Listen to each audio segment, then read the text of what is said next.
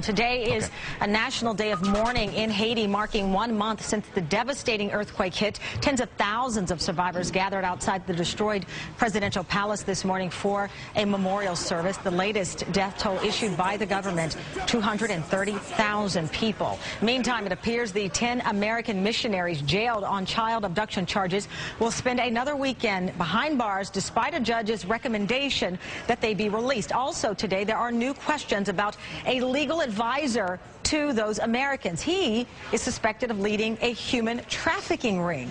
NBC's producer Carl Bostic joins us now from Port-au-Prince. Carl, what can you tell us about the questions or this cloud now over this legal advisor who was supposed to be helping the Americans? Well, that's right, Tamron. It's now being said that the judge presiding over this case, he will now open his own investigation into allegations that this legal advisor, Jorge Puello, who's Dominican, was himself not only involved with, but also the leader of a human trafficking ring, one in which Dominican women and young Nicaraguan girls were actually recruited for work in Salvador, but actually lured there for work as prostitutes. Just reading and hear about this story comes as a real shock and surprise for me, especially.